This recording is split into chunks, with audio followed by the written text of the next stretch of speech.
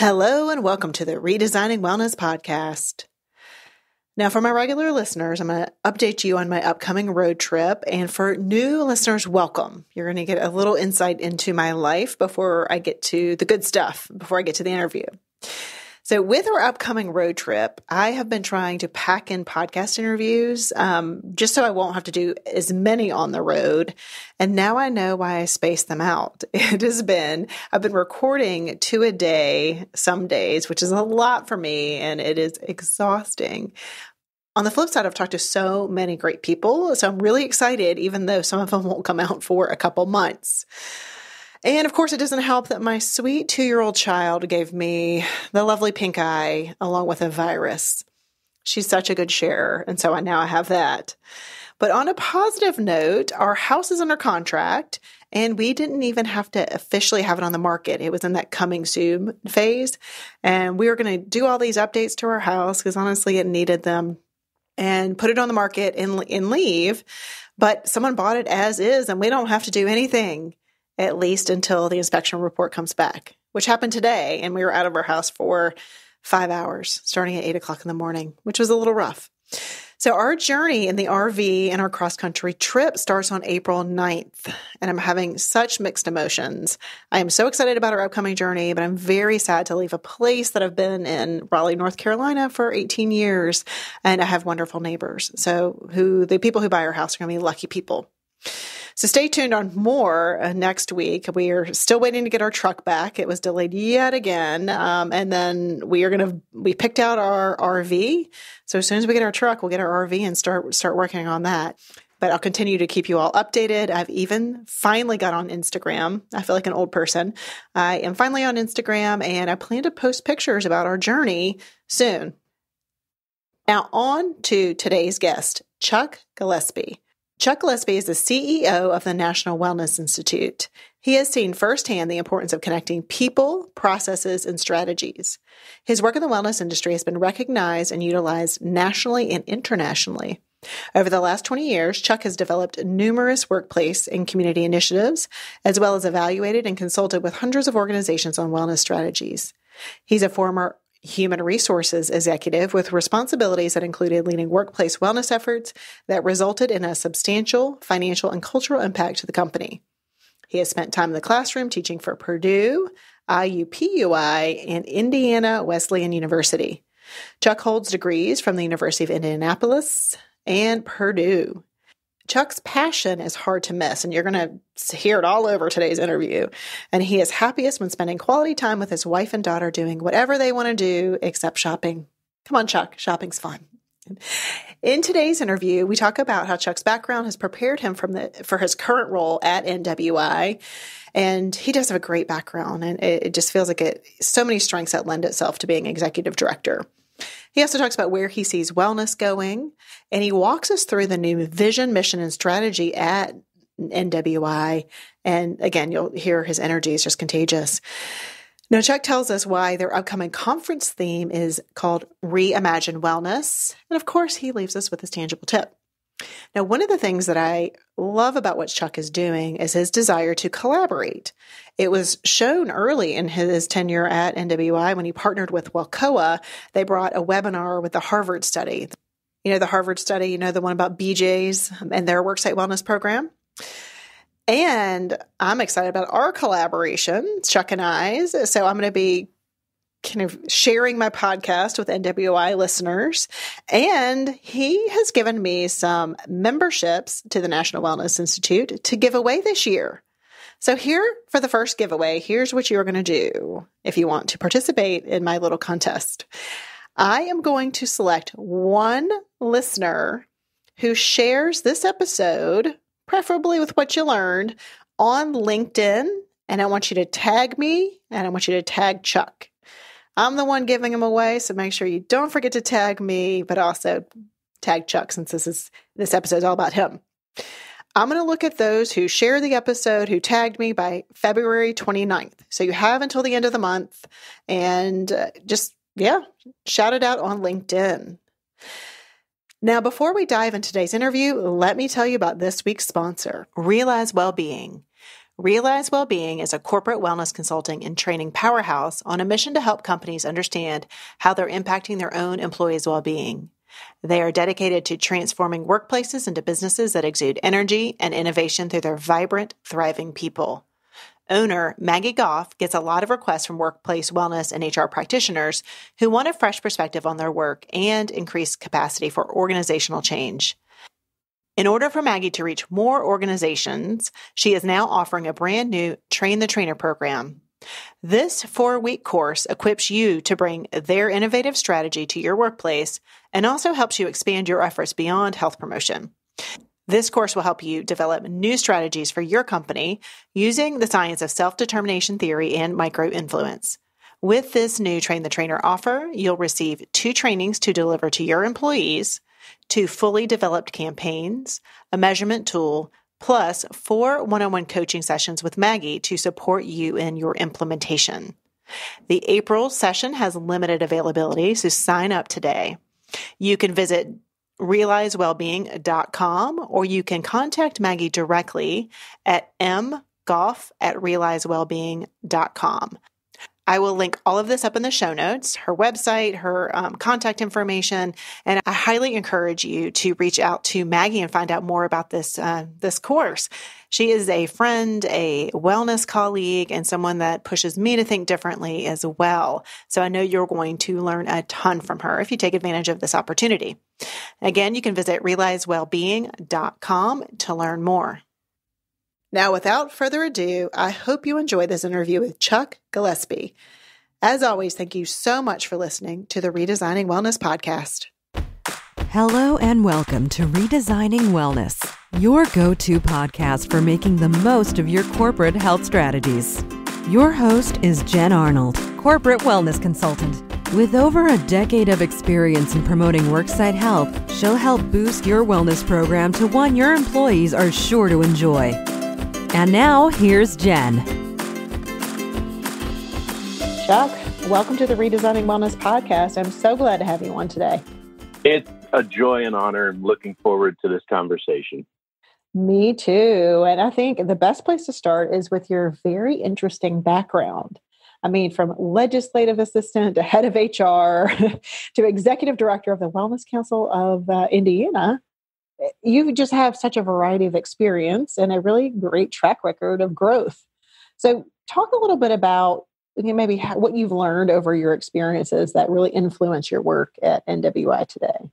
I think it really transcends. And when you start to think about the root definition of wellness by Dr. Halbert Dunn from the 1950s and thinking about that conversation around functioning optimally within the environment, it really does make a very interesting dynamic in understanding how culture and environment within a workplace, within a community, are very critical in what's being happening.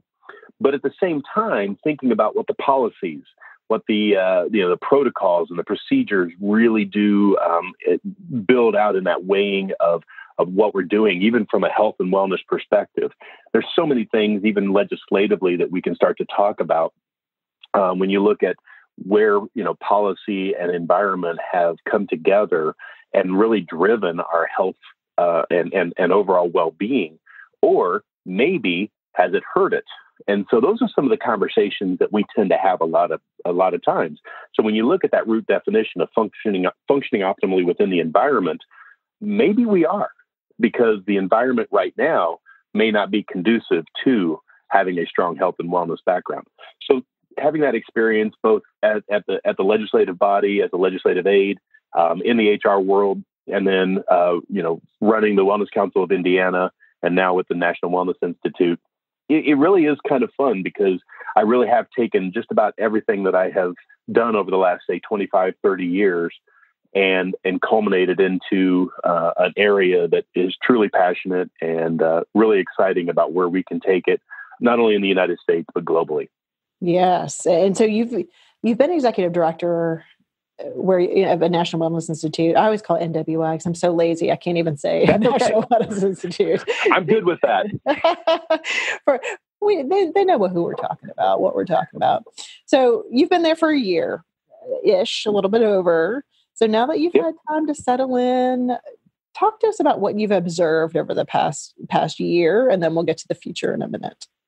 I think when you look at where wellness is currently and where it is going, when you think about it being a $4.2 trillion industry, but there's really no leadership per se, it's still somewhat of a wild, wild west out there.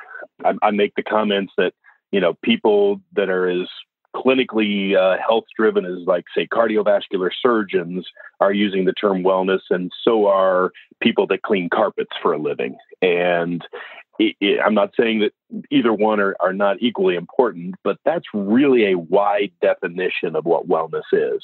So, in the 6 years that I was with the Wellness Council of Indiana, and these last year, a little over a year that I've been with the National Wellness Institute, I think a lot of the things that we've really got to understand is, how do we make sure that we are looking at expanding the innovation and the technologies that are out there, and really making sure that those technologies and innovations, are truly built to take on what we want to do from a functional, optimal perspective.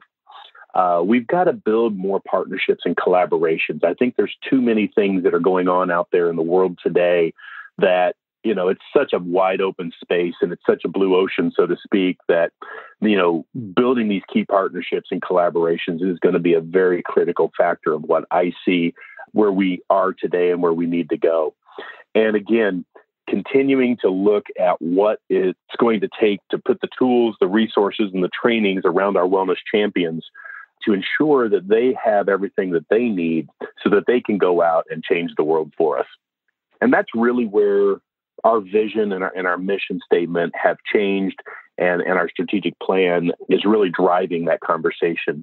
And that's something that we have over the last year reestablished within the NWI, and looking forward to what we want to do and how we want to take on this $4.2 trillion industry. Well, there's a lot in there, Chuck. So let me go piece by piece. Come on, that was nothing. Oh, really? Next question. Yeah, exactly. Let's just keep moving on. Nope, we're digging into it. So let's talk about technology. You said expanding innovation and technology. So define technology for me, because I know it's a little bit of a, I know we need technology, and there's different camps in the wellness industry that people are like, yes, technology, and some people are like, no, there's already too much out there. We need the personal relationships. So tell me more about what your thoughts are on technology and how to expand it. I think really when you think about, and again, I'm going to define technology and innovation in two different ways too. So I'll give you a heads up on that. When I think of the term technology, it's really optimizing the technology solutions for a more efficient and effective operational management. So I'm actually a believer, and again, this is coming probably from my HR world as well. I still believe that the technology needs to be behind the human being. What I really want to see is technology optimizing people so that we can scale some of the programs, the tools, and the resources and the connectivity to do so. And when I think about the technologies, I'm not even just talking about the portals and the challenge programs and so forth. When you think about the technologies, it's really looking at making sure that people are spending a little less time on the administrative side of things and a lot more time on the operational pieces of how to move a wellness initiative forward, whether that's in the community, whether that's in a workplace. But when you think about it, even specifically from the rural side versus the urban side versus the lower socioeconomic areas, there's so many opportunities where, let's face it, we're not going to be able to get a high-level wellness champion in all parts of the rural America or all over the world. So utilizing those technologies to make sure that there are the abilities for those folks to learn and grow so that they can take those ideas, thoughts, and procedures and build that within their own tribe or their own community. So that's really, to me, where technology has got to go, and we can't just throw it out there in front of everything and expect success, because what I see in technology is we can get away from a one-size-fits-all mindset and really get into that customizable one-size-fits-one solution. So that's where I see technology from the wellness side. Yeah, thanks for explaining that, because it is, like, when you think about how wellness programs are done today, it is so administrative.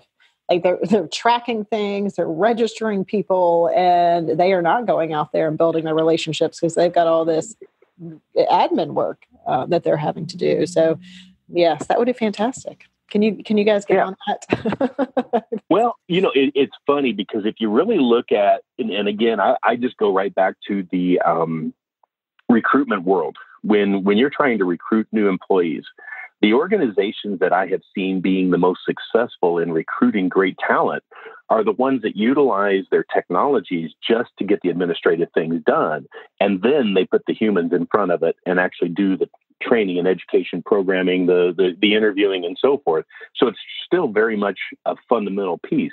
And so that's where wellness has got to get to. We can't just think that it's going to be, done with technology, because this is very humanistic. It's a very different mindset. So that's really what I'm excited about, and where I think we can really make a difference going forward, and looking at some of those tools and saying, you know what, it's a great innovative tool, but how about we, and then kind of move it from there. Mm-hmm. Yes, I think your background's really going to help with that. I hope so. And then when you think about the innovation side, and again, this is where I think it's very interesting, because when you think about innovation, I will say, when I look at innovation, this isn't just technology. What are some of the trends? What are some of the pieces that are going forward? And again, I'm going to take a great example of, I think one of the innovative things that's happening in the wellness field today is the, for lack of a better term, bringing mental health out from under the rug or out of the closet, or however you want to say it. Even 10 years ago, when I was the head of HR for an organization, when we talked about those terms, mental health, we were basically talking about taboo things. People didn't talk about that. When I brought up things like, hey, we've got an employee assistance program, typical reply to me was, well, I'm not crazy. And it's like, that's not what we're really trying to, get to. We're trying to get to the point where we're trying to help you understand what's going on. So when you think about the mental health pieces and you start to look at some of the technologies, and I get excited about it because, again, therapists, psychologists, psychiatrists are very hard to get in. Mm-hmm. And because there's such a demand for it. But utilization of some of the technologies, some of the video conference type of stuff will really help us in getting more people access to these much needed help. And so that's where I see that innovation coming in. And then you start to look at things like genetic testing. That's still kind of on that fringe, but I truly believe, and again, hearing from some of the folks at the National Health Institute, or National Institute of Health, I should say, even making the conversations of saying they anticipate genetic testing to be somewhat streamlined or somewhat in the mainstream in the next 2 to 5 years. And so we get excited about those kind of things because, again, that brings back that customization and that one size fits one mentality. Yes. And it's exciting right now where mental health is. I mean, it's kind of getting some attention. Same with financial well-being. So it is an exciting time, and I know that we can do so much more. So yes, more to come. And even the things like I'm working with a client on telemedicine and getting telemedicine is not a new solution in any way, but there's traditionally a low uptake by employees. But this is going to be a piece where it is behavioral health as well. So I'm super excited about getting that linked up with this group, because as you said, it's hard to even get a provider half the time. So. Oh, absolutely. But what's really interesting that I've seen, and again, when you talk about it, I get excited about having these telemedicine pieces, these telehealth successes, because But what's very interesting is, again, I worked with an organization that did an on-site near-site clinic at their corporate headquarters, and then they put one in one of their factories in a more rural area. And what was interesting is they didn't have a lot of success with people utilizing that on-site clinic. Come to find out, and again, hindsight's 20/20. Come to find out that this is a community that hasn't had a hospital within 50 miles of this community in generations. So they only knew to go to the doctor when they were either near death or deaf. Mm-hmm. So you had to actually reconnect and communicate exactly what it is, what a primary care physician does, what it is that, you can do to kind of make sure that you're taking care of yourself and preventing some of the things that are going on from a health side. So even the telemedicine piece, I think, it's definitely becoming much more of a mainstream. And I love my telemedicine programs because I'm also one that doesn't like to sit in a room full of people with the flu. So I'm an advocate. I'm an advocate of it. Something fierce. So that's what I get excited about, Jen, is really looking at doing these things. But we've got to remind ourselves that there is still a communications, a competency type of aspect to all of these pieces. We can't just throw it at them and say, "Here you go." Mm-hmm. Yeah, God, no. No, just like you said, you need to understand the situation you're even walking into, like you were just talking about. So yeah, thanks for explaining those. Now, I do want to touch on the partnerships and collaborations, thinking that's a critical factor. In what way would you all look at partnering or collaborating? Is it with, I don't know. Okay, I'm going to start making up stuff, but I won't do that. Like, what's behind that? I think when you look at partnerships and collaborations, it's working with organizations of like-mindedness that could help us in being that expert in a specific area, whether it's maybe it's an association specific to, say, health coaching, or maybe specific to financial wellness. For instance, we do have a great partnership with an organization that really helps us in building some of those financial wellness tools. NWI cannot necessarily be the expert in every single aspect of wellness. We would rather be, in all honesty, we'd rather be that voice to make sure that the tools, the resources, and the trainings are in fact there for that community to be able to thrive. So we're starting to look at many more partnerships all over the world and bringing not just the research and the evidence side of it, but actually, we're in the process. We just signed a partnership agreement with an organization that is very actuarial based. So we're really looking at the actuarial science and the psychology around taking some of that information and being able to say, okay, here's the evidence. Here's actually how it can actually be done. And here's the measurements around it. So we're really trying to build those kinds of partnerships and key collaborations to do that.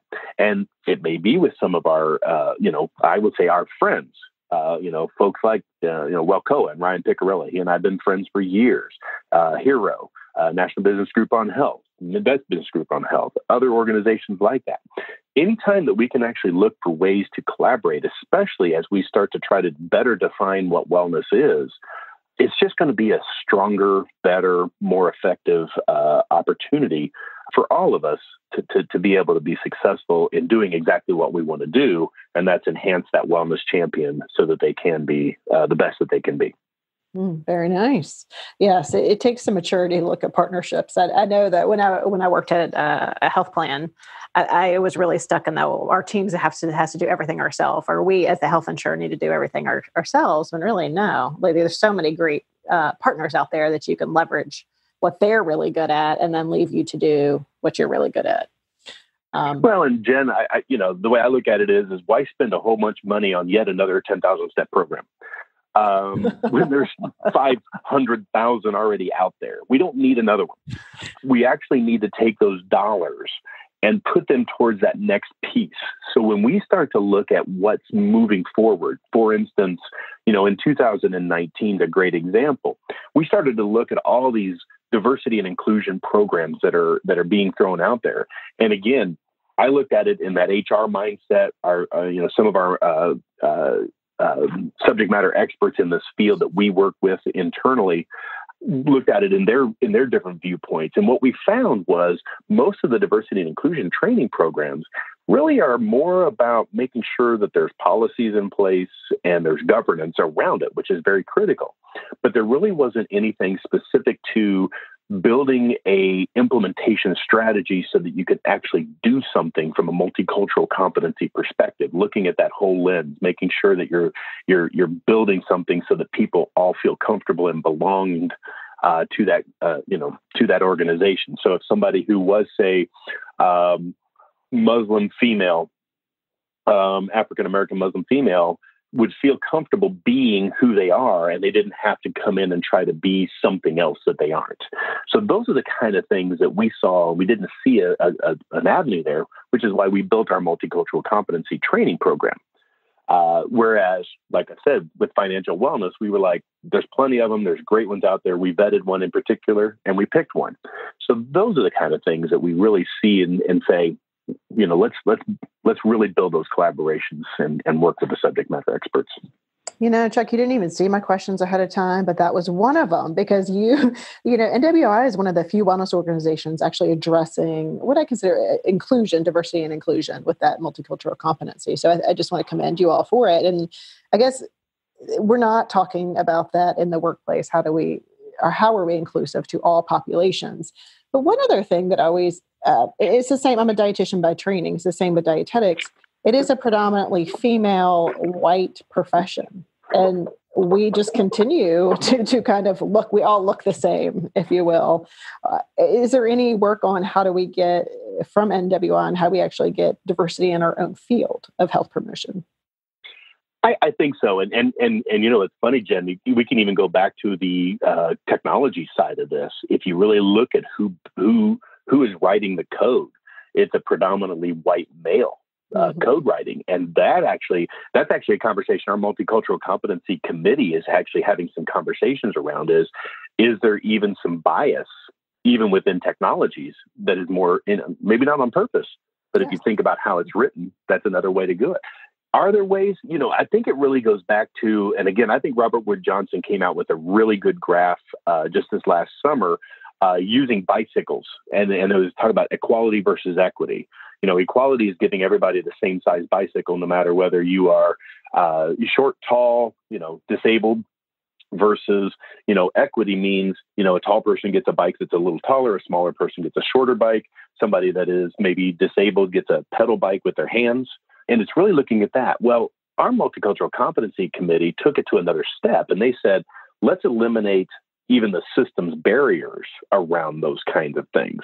So, it's great to get the equity piece, but then how do we make sure that our policies, our procedures, our environments are conducive so that everybody feels comfortable? So that person that is disabled with the pedal bike is comfortable being able to ride in those areas that are safe and equitable for them as well. So those are the kind of conversations that we continue to have, and I'm excited about it. And again, we're working on a partnership with that whole multicultural competency area.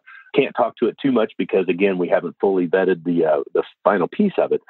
But I can tell you the goal is to really build a whole picture around what that looks like. And it's been a lot of fun, and we've got some great folks that are really helping lead those conversations. And looking forward to seeing where that goes beyond, because it is definitely a huge opportunity for the wellness community to really embrace and understand that it is a wellness and a well-being issue. Yes, absolutely. Well, I think it's fantastic. You all are doing that. So I'm going to stay tuned and see what you come up with. I think it's fantastic. Now, I need to go back to something I think you said, and I want to clarify, but you said it and then went on. So I want to make sure I didn't mishear that. Did you say that the vision and the mission of NWI have changed? Yes. Okay. Tell me so more. When you look at, we went through a whole strategic planning process over the last, 6 months, 7 months. And in starting to look at what it is that we really need to be thinking through, we really thought we needed to focus in kind of what our mission and vision are really about. So now our mission is really to enrich the lives and careers of the wellness professional. And by doing so, by serving, and yes, I am reading, as the global... Hey, I got to be real here. Serving as the global professional network for connecting disciplines of wellness. And when you think about the disciplines of wellness, we've got our 6 dimensions of wellness. We want to make sure that we're not just looking at the worksite side. We've got to look at the community piece, the individual piece, the coaching piece, the clinical side, the holistic piece. Folks, we've really, in order to really make a true comprehensive holistic wellness initiative, whether it's at the workplace, in the community, or in your neighborhood, you've got to look at all factors. We want to provide those education and training programs that promote lifelong learning. To me, I think one of the biggest things that you see, there's some interesting studies out there that talk about the fact that once you reach 40 years old, your social network actually is a better indicator of your lifespan than your health indicators. So thinking about it from that perspective of, do you have people, it's that ever famous, how many people would you feel comfortable to call at 3:00 in the morning if you had an issue? I'm very fortunate. I have a number of folks that I would feel comfortable and confident to make those calls. Mm-hmm. But if you start to ask those kind of questions, I think the statistic was somewhere in the 40 to 50% range don't feel like there are 40 to 50% of the population that do not feel like they have anybody they feel comfortable or confident to call at 3:00 in the morning. And that just blows my mind. Because again, when you think about that family and friends network, that social piece, it's such a critical factor. So I think that's a very important piece. And then again, identifying representative, inclusive, whole person professional standards and competencies. We continue to want to help define what wellness is looking like. And when you think about it from that perspective, then our vision statement, and again, we very much went to a very simplistic way to say it. We at the National Wellness Institute want to be that worldwide voice of the wellness community. And what's great about that is that's something for anybody, within NWI and within the community to be able to say. And I think one of the things that we saw with our previous vision statement was it was about 4 paragraphs long. And as we all know, I know I need something pretty simple. Yeah. But effective. And if we can say those kind of things, then that's really what it is. So that's really where we are from a mission and vision statement. And again, everything that we've talked about since then has really been built off of our strategic planning model.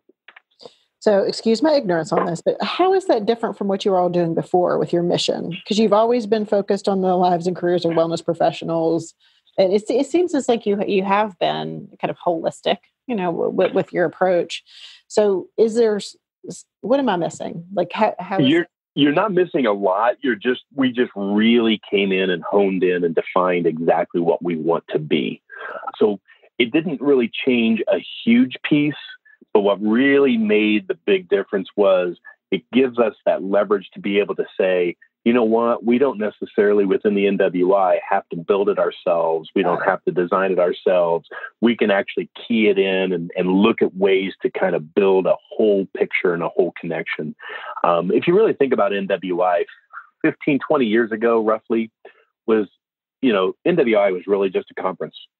And we, over the last, say, 15, 20 years is really when you started to see NWI starting to add some of the training and education programs throughout the year and starting to kind of build a much more comprehensive network worldwide in kind of helping bring those wellness professionals together.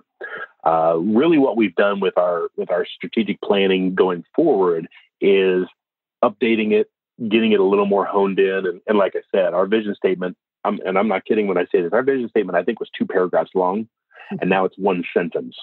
And so that's really what we did was we just focused and we honed in on exactly what NWI needs to be and wants to be. Got it. Thank you for entertaining that question. My pleasure, Jen. This is what it's all about, and I'm always having a good time doing it. I can tell that definitely comes across. So you wrote a few LinkedIn posts, and I just want to go into them. One was a little bit of the strategic planning that you've already talked about. So I just want to make sure I didn't miss anything there. Is that you wrote a LinkedIn post asking where wellness will be in 3 to 5 years. And I think maybe Bob responded, Bob Burberg, our friend, and has some great suggestions. Did you get much of people chiming in there? And I guess I'll just leave it there. Did you get much from that post? Did you get people reaching out and giving their opinions? Not as much as I was hoping. And again, it's always great. It's always great to get Bob Burberg and his insight because, there's a whole lot of really strong thought leadership and just a little bit of sarcasm. And that is such a strong 1-2 punch. And anytime that you can get, great thought leadership and some sarcasm, I'm going to read. He's an excellent writer. Excellent. Exactly. And so, but I love, when you start to look at where a lot of the thought leadership is coming from, and I think this is an opportunity for all the organizations like NWI out there. I think there's still, and my friend and mentor, Dee Eddington, I think said it best about a year ago. He said, when you really stop to look at it, today's research is all coming from the vendor side, and we've got to get it back into the academic side. And I so agreed with that comment so much. And we really want to start to kind of build a little bit more of that. We don't want the, X organization says we're great according to ourselves. We want to make sure that, the information that is getting to the decision makers at workplaces, in communities, at our federal government level, at governments all over the world, do in fact meet some of the criteria that we need it to meet. And that is that it is academic based, it's evidence based, but at the same time, it's not necessarily based on 20 years, on research from 20 years ago. It's based on research that is current and is looking forward. And some of the problems you do run into, and again, I totally respect it because, in order to have research that is, really solid and really strong, it does take time to vet all that research. But we as an organization and as a community and as a work site and all over the country, we need to start to also understand that, we've done quite a bit in the last 5 to 10 years when it comes to wellness, health, equity, just mental health, et cetera, that we can't wait 10 more years to say, oh, yes, this is now valid information. We see it. We know it. And it's going to take an organization like NWI to be able to say, you know what? It still may not be technically validated from, a deep-rooted academic research piece because it's going to take 20 years or 10 years to get that validation. But NWI is seeing the success, seeing the motivation, seeing what's going on, and we're ready to move forward with it. So that's really what we need to be doing. And then we need to get our partners to chime in and agree with those kind of things. And we need to agree with some of the things that are happening with our partners as well. So what about the most recent research, the one that came out with the Song study with Harvard, and then, of course, the University of Illinois study that came out a couple of years ago? So what did you all do with that? Because, that's some significant research that is contributing. Absolutely. And it's very good contributing information. And actually, if you recall, last summer, we actually teamed up with WellCoa and did a webinar with Dr. Song. I was on it. I forgot about that. I know you were. Between you all. That's awesome. Okay. Yeah. And we were really excited about it. And I will tell you, when you think about what Dr. Song had said in that research, and if you really read into the research and start to look at what's going on, when they say things like, based on the evidence that we had, the wellness program itself did not significantly alter any kind of healthcare costs. Well, no, it's not going to. It was a $200 a person type of program. So if you're trying to alter, say, a $13,000 problem, which is what healthcare costs are today, you got to think about it from a totally different mindset. And that is, what would be a significant alteration of your healthcare costs in a workplace today? And you've got to look at it from probably 3 or 4 different factors. Factor number one being, okay, what are the premiums that are being cost and how much is the company picking up on that premium? Is it 50%? Is it 70%? Is it 100%? Number two, when you look at it from are you on a high deductible health plan? Are you on a traditional plan?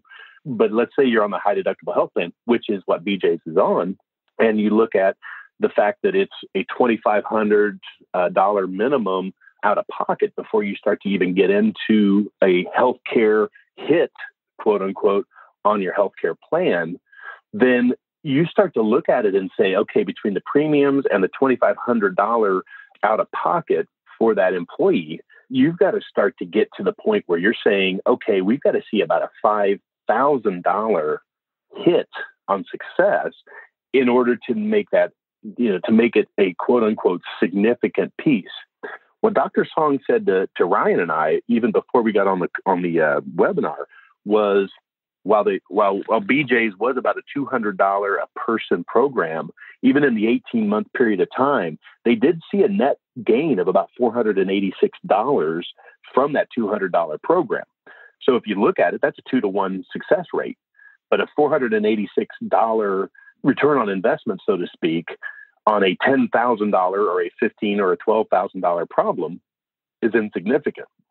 So starting to look at it from just a slightly different perspective, this is one of the reasons why, and I think you see it on a lot of my LinkedIn posts, when we start to try to measure what wellness is, we're trying to say this wellness program isn't fixing healthcare. Well, okay. That's great. Guess what? Healthcare is not fixing healthcare either. So let's figure out what we need to do to fix healthcare.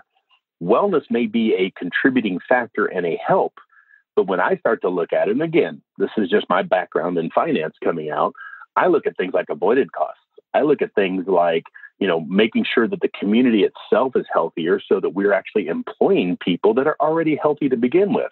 If we've got 25-year-olds that are already coming into my company with type 2 diabetes, guess what? When the carriers start to see that, they're going, wait a minute, those 25-year-olds, 30 years ago were the ones that were keeping our costs down so that we could keep the 50, 60, and 70-year-olds, that are actually going to be utilizing it because, let's face it, Father Time is undefeated. We've got to start to understand that if you don't have that healthy generation coming in, then, you are going to see increases in costs. So what can we do to make sure that these happen? That's why I say a workplace has got to get much more involved in their communities so that they understand that when they're hiring these people are healthier and more excited and more interested in it. That's why campus programs, that's why other programs that are in that 18 and under range are such critical factors. I can say it if you start to look at obesity rates in the United States, especially, look specifically at the 18 to 26 range and see where a lot of those healthcare costs are coming in. Because what happens when you're 18? You start to make your own decisions. You're no longer, going to high school and eating lunch at the high school lunch, and you're not on this kind of set plan. Whether you go to college or even, just out of college and going into your own life, you start to make other decisions. What are the social dynamics around that? Well, let's face it, when you turn 21, there's certain things that tend to happen. Are you in a culture where cigarette smoking is just part of the norm? So we've got to start to look at our social structures and say, what is it that is causing us to be more sedentary, doing things that maybe from an unhealthy lifestyle perspective are in fact causing a lot of these problems that we're seeing today? Wellness is a part of a comprehensive solution to the healthcare crisis. But if we start to look at where we are today, a $200 program, you're going to have to see about 122% return on investment before you can even start to fathom the idea of it truly helping reduce our healthcare costs. Well, that was a lot. Sorry about that, Jen. I thought about that just a little bit. When you think about wellness, it can be part of a solution, but just wellness is so multifaceted in itself, right? Our health is so multifaceted and has all of those influences. I think what I love about that study is that a lot of employers do think wellness is a solution, like it is the solution, right? And then they're surprised. Because they've been told that. Yes, they have for many years, and people continue to peddle that myth. But I think that's what I loved about the study is going, this is a traditional program. This is what people expect. And when it doesn't work out, then they seem to say, oh, let's just trash it all. And that's not necessarily what we need to do. So if you want to trash something, trash your healthcare plan, because your health program, that's really what's not working. We kind of proved that for the last 50 years. So, yeah, you always have to take a look at benefits, but that is always something, and that could make a difference in your healthcare spend and cost. There's just so many different levers you can pull, and wellness is one, but it's not going to give you that $10,000 savings per person. No, and there's very little that will, because we've got genetics, and we've got unfortunate situations when you have pregnancies that don't go right, and cancer. Got cancer. You've got perfectly healthy people. Yeah, exactly. that was actually one of my favorite stories. I remember talking to, I was at an event, and the Trek Bicycle Company was talking about, because I think the conversation was really around, one of the best ways to reduce some of your healthcare costs is emergency room visits. And the Trek Bicycle Company was like, we actually don't follow the emergency room visits because we encourage people to ride their bikes, even to work. And when you ride your bike, you tend to fall off your bike. And when you fall off your bike, you break things. And when you break things, you go to the emergency room. So from our perspective, it's just a different mindset, because emergency rooms don't necessarily mean we're going to reduce our costs, because we are encouraging people to be healthier. And when you're healthier, you tend to, especially when it comes to bicycle riding or running and so forth. My best friend best man at my wedding is still in his 50s, is still running BMX bicycles, or mountain bike racing. Mm-hmm. And, I can still remember it was about, I think it was a month after his wedding. He took a major face plant and broke basically half his face. Yes. And of course, his wife's first comment was, "Thank God you didn't do that a month before our wedding."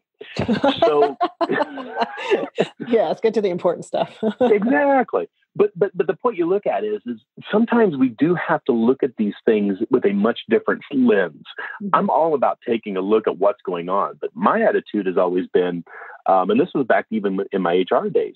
When I looked at prescription medication spends, for instance, I looked at really two things. I looked at medical adherence. In other words, if you are chronic disease, are you taking the pills to manage that chronic disease? And number two, I'm actually going to be looking at those bridge medications, what some people refer to as the statins. I call them bridge medications because I think it's a better word. The idea around these statins were really designed around take this pill so that you can change your lifestyle, so that you can get off the pill so you can maintain what's going on. And really, unfortunately, we have Dr. Larry the Cable Guy jumping on the TV and say, just take the Prilosec and keep going. And unfortunately, we hear Dr. Larry the Cable Guy 4 or 5 times a day on the TV. We only see our primary care physician once, maybe twice a year. So when so unfortunately, Dr. Larry the Cable Guy, yes, that is my new favorite story, really does kind of become part of that marketing. And we've got to be better at marketing what's right by taking that statin and taking those bridge medications so that we can actually change the lifestyle.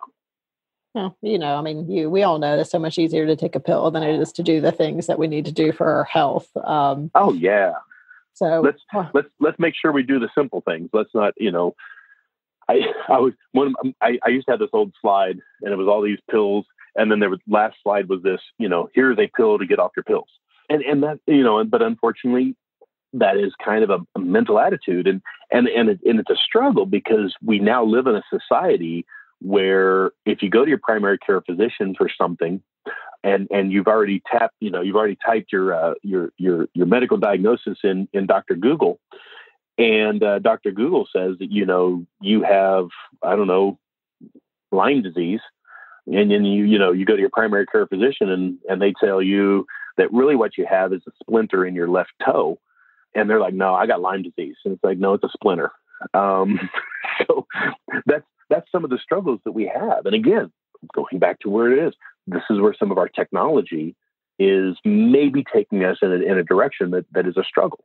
Now, at the same time, I think it's good to actually go in with a little bit better knowledge of what you're dealing with. But I'm still going to take the medical doctor's prognosis, and unless I don't feel like it's exactly right, and then you can always, go take a look at and get a second opinion. But that's just kind of the attitude I take. Now, I'm very fortunate. I come from a family where my one grandfather was a medical doctor. My other grandfather was a pharmacist. So I do come from a very medically oriented organization, even though I could not have passed chemistry in college if my life depended on it. So it definitely a good direction. Yeah. I went the math route. I didn't go the medical route. Luckily, my wife and my daughter, they went down that path, and so we're very fortunate in that regards. Well, the world needs all types. So absolutely. one of the things too, like that another LinkedIn article, but also your conference theme is reimagining wellness. It's not quite redesigning wellness, but it's reimagining wellness. And I love that. Absolutely. I love that that's a theme for your upcoming conference. But, what do you see in that? Because when I was looking, I pulled this out because I'm going to pull this out from your article because I want to understand kind of what you think about when you think about reimagining wellness, although I've picked up some from this interview. And you said, today, too many people consider wellness to be health or disease management. Wellness is about functioning optimally. So let's work together to reimagine wellness. And you talked a little bit about being informed about how wellness and health connect. So when you set that theme or your team set that theme, kind of what's behind that, and how do you think wellness should be reimagined or could be? Again, I think it goes back to we manage what we measure. And right now, in my opinion, the only measurements that we're seeing, particularly, in Dr. Song's and Dr. Beaker's research is a perfect example. We're just looking at the health outcome side of things. Mm-hmm. And I think we have got to be a much broader picture. We've got to look at the economic development, the recruitment and retention. I can tell you from a workplace perspective, the best information, the best data that I had when I was in HR was absentee data. And, then a lot of people are like, we just have a big PTO and that's it. So we really can't do anything. Yes, you can, because there are these things. It's called scheduled and unscheduled absences. A scheduled absence is, guess what? I already know I'm going to do something over spring break. I've already put that time in. That's scheduled absence. Usually it's something that happens maybe 2 weeks or later. Unscheduled absences are those things that happen that day or, within a 24-hour period of time. These are the things that frustrate and annoy your frontline supervisors and your management because now all of a sudden they have to reconfigure how to get the job done. That throws everybody else into a scurry because, now all of a sudden you're one short or maybe you're multiple short, especially during flu season. So when you start to look at it from a slightly different perspective, there are 3 reasons why people don't want to come to work. They're sick, somebody in their family's sick, they don't want to be there. So once you start to look at it from that perspective, you can start to drill down in each one of those. You're sick. Okay, is it a chronic disease? Is it a genetic chronic disease? Is it a lifestyle chronic disease? You just have the flu. Same thing with the family. But when you get to the I don't want to come to work, is it a mental health day? Is it you don't like your supervisor? Is it you don't like the organization? Is it you don't like your job? There's so many different avenues that you can kind of go down, and it's a path, but it starts with that information. And I can tell you, even when I was in HR, I saw a pattern. There was a couple of times when I saw a pattern of somebody that tended to show up or tended to have absenteeisms about once a month on a Monday. Mm-hmm. So they were just turning it into 3-day weekends. Those are those things where you start to, you can start to build. Friday and Mondays, yep. Exactly. Mm-hmm. You got the weekend flu. And so those are the kind of things that you can start to really start to look at.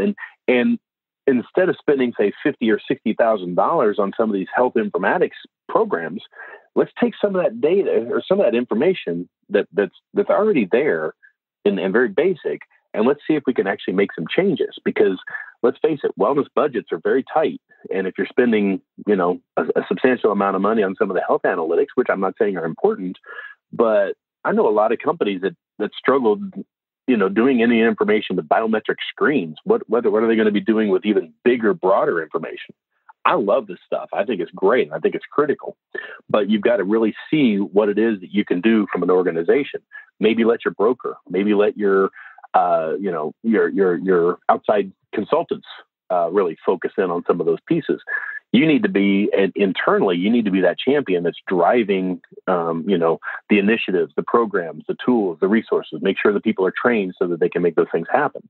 That to me is where I think the money hits the road. So looking at it from absenteeism, looking at it from an economic development perspective, looking at it from a recruitment and retention piece, understanding the performance aspect of it, seeing, where do you have specific turnover and what's going on there from the workplace. From the employer side, from the community side, I think it's things like rent versus buy, public transportation, all the social determinants of health, access to health access to food, nutritious foods, and so forth.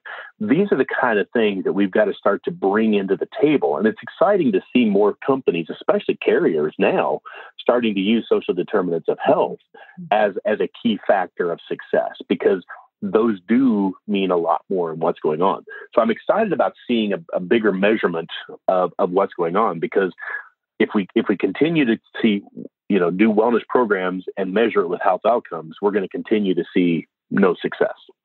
Yes, absolutely.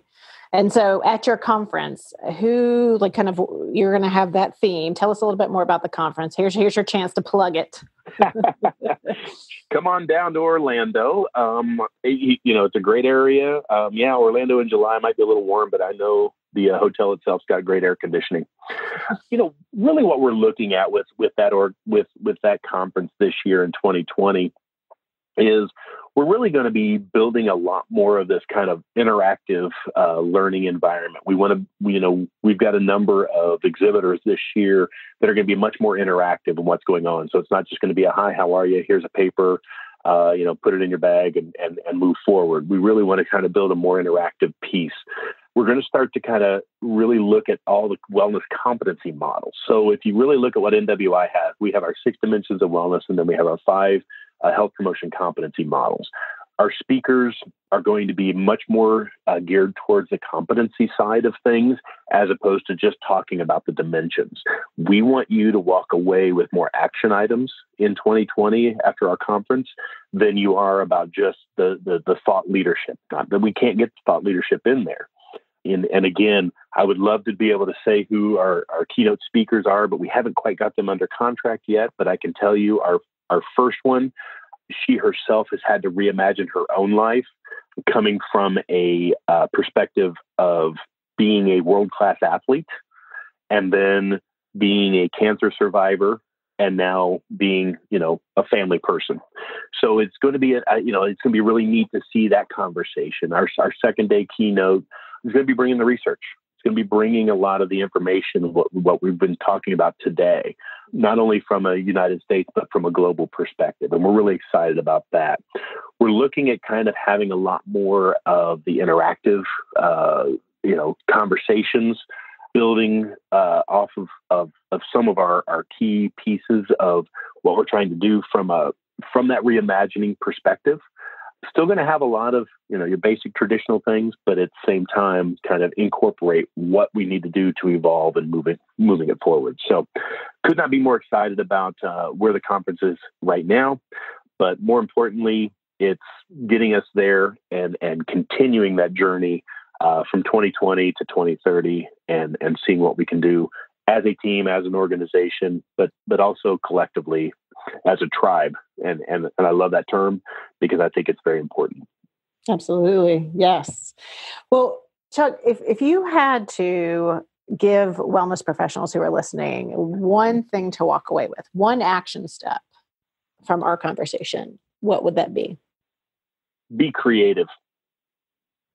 And really what I mean by that is not necessarily in a way that's going to be, cause you to be looked at and saying, what the heck are you thinking? It's more about being creative, being curious, and being understanding of what's going on. I'm all about, let's say, if you're doing 4 programs for wellness at the workplace, for instance, do 3 traditional and then do 1 maybe a little bit out there. If you're in the communities, let's talk about some of the policies and the environment that are going on. Where are you from a perspective of where things are happening? I'm most excited about coming up this summer. You're going to see Dr. Jerome Adams, our Surgeon General, coming out with his Community Health for Economic Prosperity process. And this is a really cool opportunity to really understand how economics and health really align with each other, and get curious about what's going on there and see how you can start to understand how that works. And again, finally, if you're a community person, start working alongside of the workplace. If you're a workplace person, start working alongside the community, because when we do those and we make those things happen together, let's face it, that's when we will see optimal functioning of our people. Yes, and I think curiosity is one of the skills we should all have and can really help us grow personally and professionally. So great advice. It's my word of the year, in my opinion. Curiosity is my word of the year. My goal this year is to do some things that I would not necessarily that are not in my comfort zone. So I'm really interested to see where some of those things happen. Wait, do you have anything already on the agenda, or are you just going to do it like as you feel it come to you?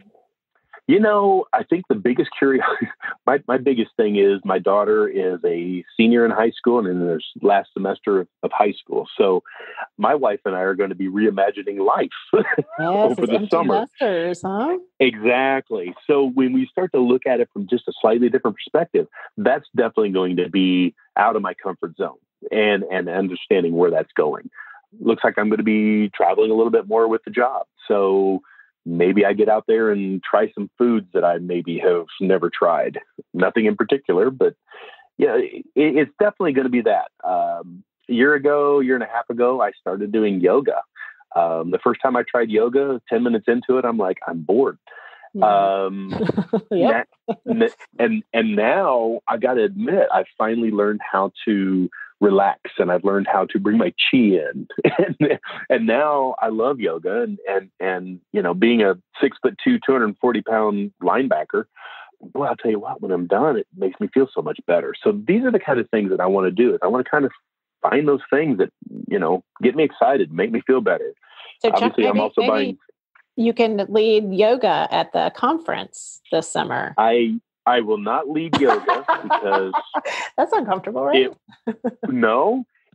It would be too funny. I wouldn't know exactly where to start. I think we would be in downward dog the whole time.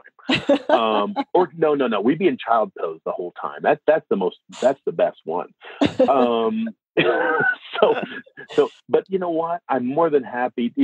I will tell you, about 5 years ago, Zanya Foco got me on the stage when I was at the Wellness Council of Indiana, and there I was bouncing around. And if you know Zanya, she's about 5'0" and about 100 nothing. And when you got a 6'2", 240-pound boy, I made that stage bounce.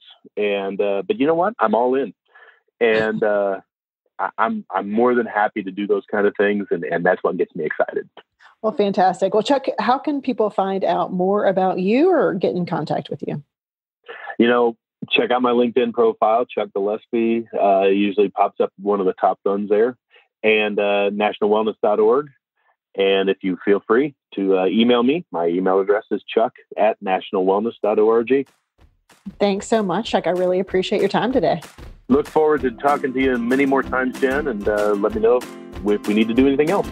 Sounds like a plan.